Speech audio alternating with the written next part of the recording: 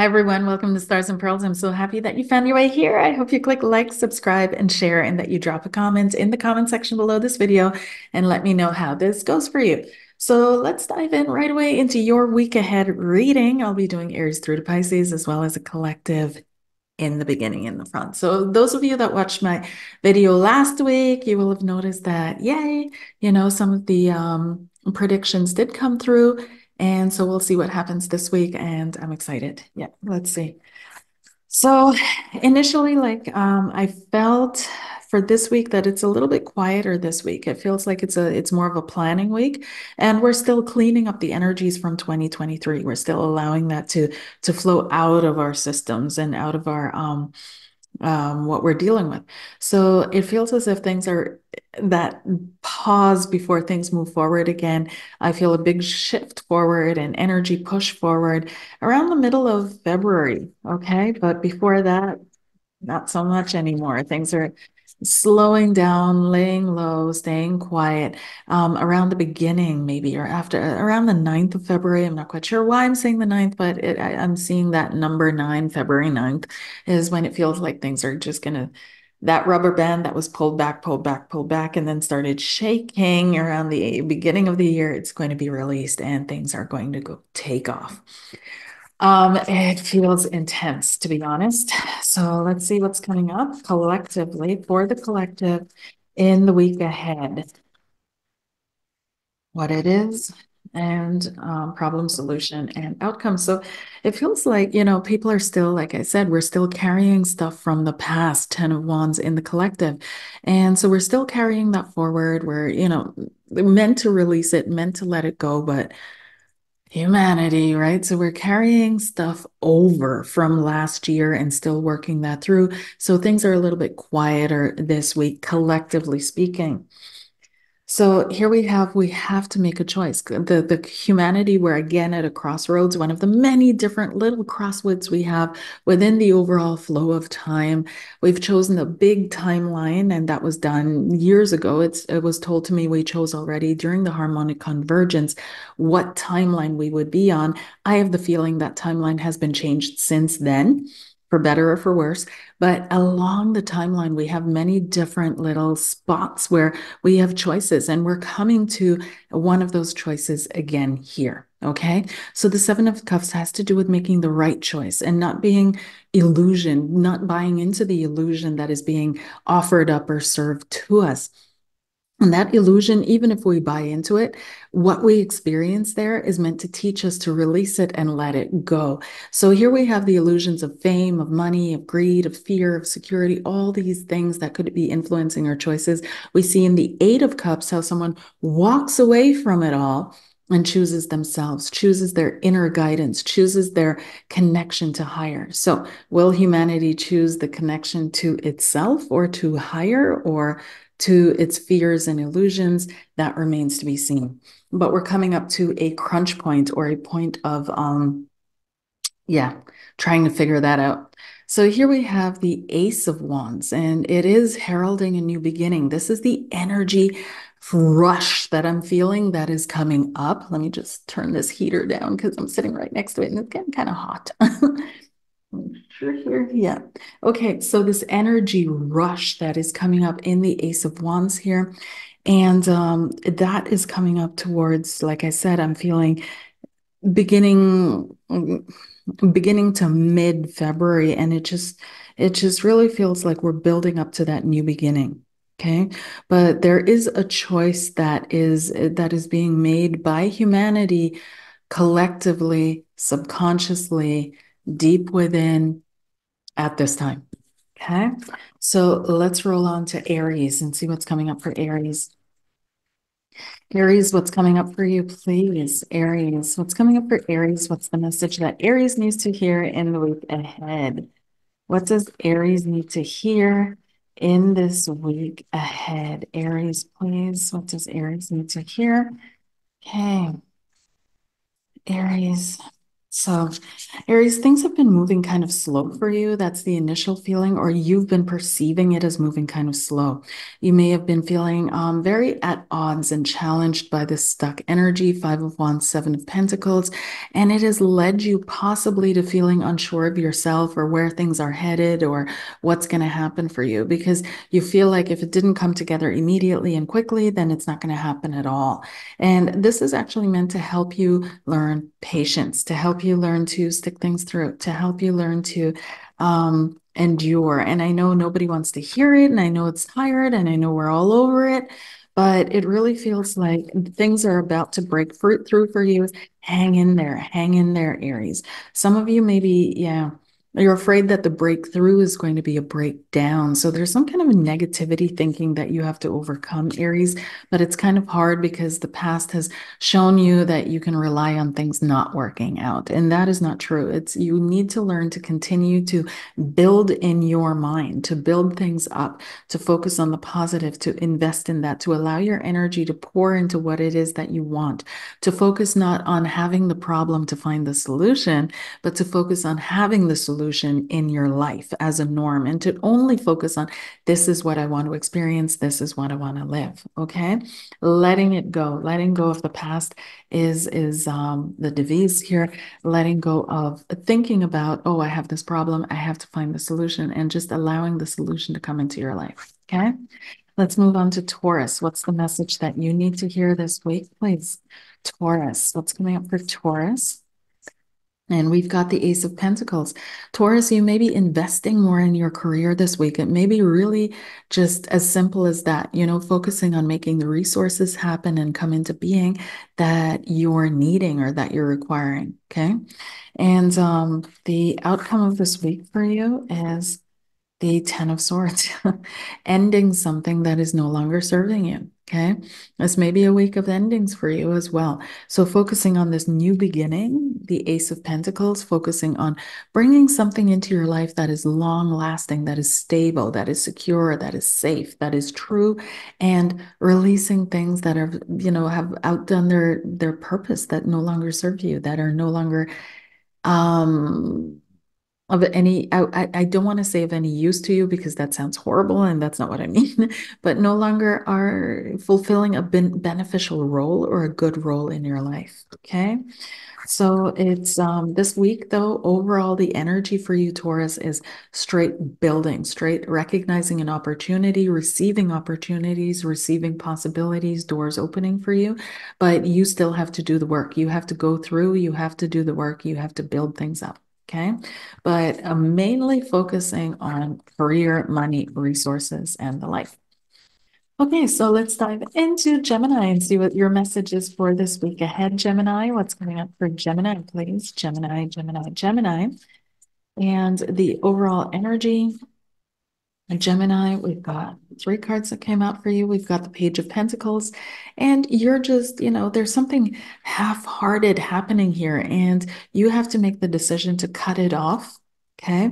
To mature, to grow, to make that decision for yourself and not wait for someone else to make the decision for you or a situation to make the decision for you, but to cut things through, cut things off, see things for what they are, cut them off. Don't settle for less. Don't settle for half-hearted investments of others, whether it be in a relationship or business. And you'll see that the world opens up to you because you're going to feel free and you're going to feel like you're on the right path and you're going to be feeling free to make the decisions that are good for you and put yourself into the situations that are good for you and healing to you. Now, some of you may have been investing in a situation and you're feeling like, you know what, no matter what I do, I can't do things right. No matter what I do, things don't work out. So it's time to cut myself loose. It's time for me to stop investing in this. And that might be the very well the right choice for you because if you're trying and trying and trying and trying and it's not working out and you've done your best and it's been a while and you keep trying, I'm not feeling like sometimes we have to endure and persevere, but sometimes we have to know when to fold them. We have to know when to cut something loose. We have to know when it's time to walk away because clearly it's showing us that this is not meant for us. This is not our pathway forward. And I feel like that point has come for you, Gemini. It's time for you to just look for something a little lighter. Okay. Moving on to Cancer. Cancer, what's your message this week, please? What is the message for Cancer this coming week? And we've got the Nine of Cups. Awesome. Wish fulfillment, something coming through for you, someone bringing something to you, receiving news, messages, gifts, or even just a kiss, something that is really beautiful for you. Okay, Cancer. It feels like it's this beautiful week. Queen of Swords. It pays some of you, yeah, it's paid off. It's paid off to be ruthlessly you. Some of you have made the choice already in the past, and now that is coming to fruition for you. This choice that you made possibly even years ago for some of you to walk away from something or someone, and maybe you've been struggling since then and things have been hard, but it feels like this week your wishes are finally going to come through. Now, the thing is, Cancer, as I'm picking that up, is to not let your a tough exterior, because some of you have been showing the world that I can do it on my own. I don't need anybody. Don't let your tough exterior become the real you.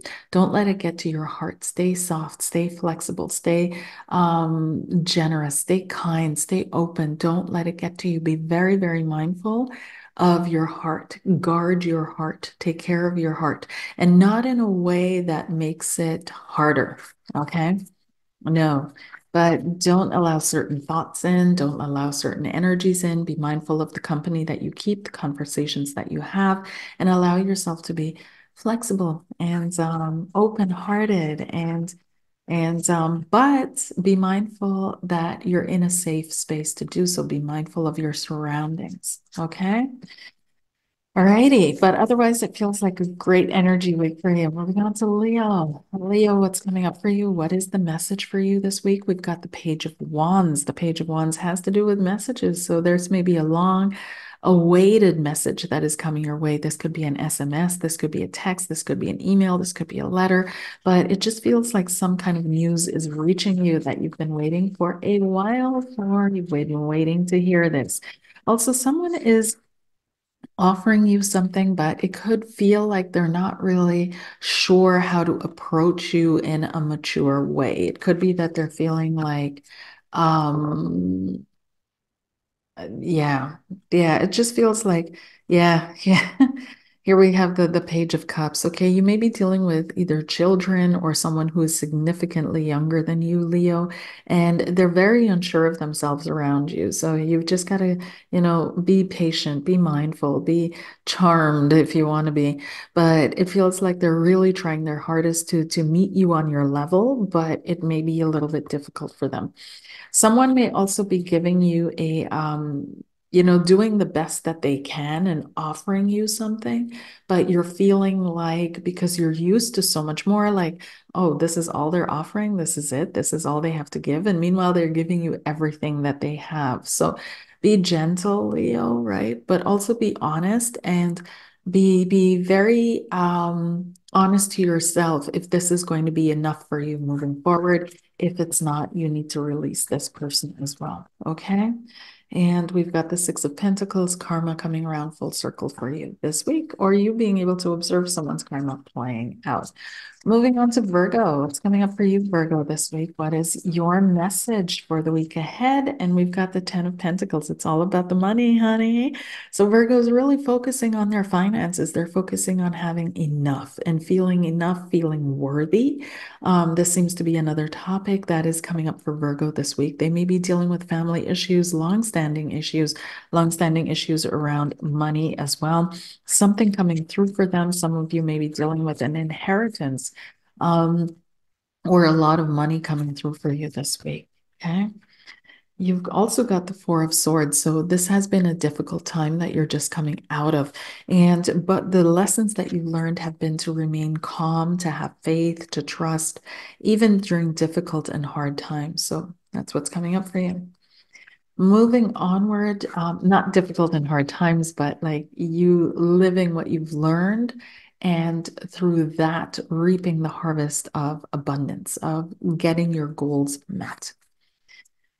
Let's see here. Libra. What's coming up for Libra, please? Libra. Libra, the chariot. Okay, Libra, it feels like things are in on the go and on the move here. And it's time for you to be on the move or be on the go.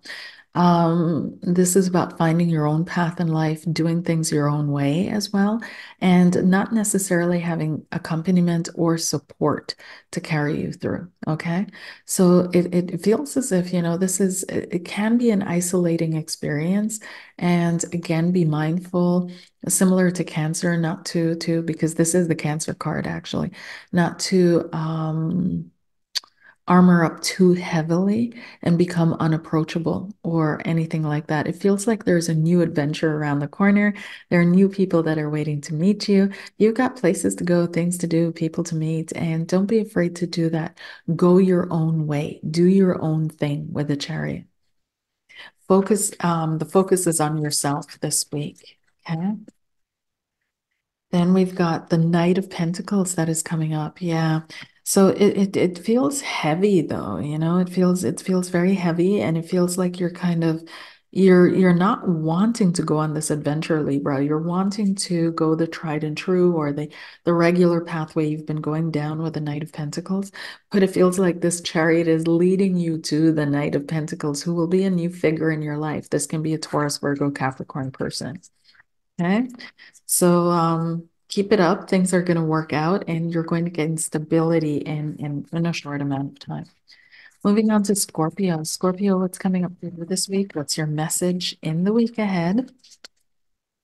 Scorpio, what's your message for the week ahead? And we've got the Knight of Swords, so be mindful, okay? Something's going to be triggering you, setting you off. You can see this red cloak like being flashed in front of the bull, but also someone grabbing the sword and just galloping off. So something may run away with you or run amok. It also may be a week where things pass quickly, not necessarily easily, but quickly blowing over, having, slight difficulties in your work, slight delays or irritations or frustrations, but this all quickly passing. This week is going to fly by for you, Scorpio. You may also be dealing with an air sign, Gemini, Libra, Aquarius, or you may have that in your chart highlighted. You've got the Two of Swords, indecision. I feel like this week runs on autopilot for you and just goes by super fast, okay? You're unable to make a choice this week or come to a clear decision what it is that you want in a specific situation. So you're just running by it with blinders on, ignoring it, and this week flies by. Okay, but the decision doesn't leave, it remains. And it feels like, yeah, you'll be dealing with that in a while. But this week is not yet the week for you to make that decision. You're still waiting for more time, more information, more certainty. Okay.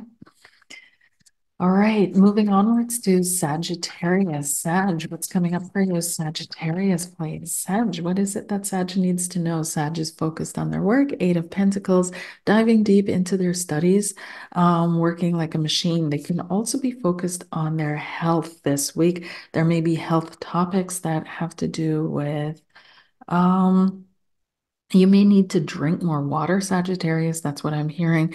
It may be good for you as well to go swimming or do anything that's connected to the water, being around water. But overall, I'm feeling that you're working hard. Some of you again are working hard on your health, retaining your health, building your health, um, doing healthy things, eating healthy foods. We've also got the King of Pentacles, which has to do with healing and health. So that's what I'm picking up as a big focus on health here. Some of you are also working towards something long term, something that is, especially when it comes to relationships, you're looking to settle down, to commit, or to make moves that reflect your commitment. So that could be the purchase of a house, moving in together with someone, deciding to have a child with someone, having a child with someone.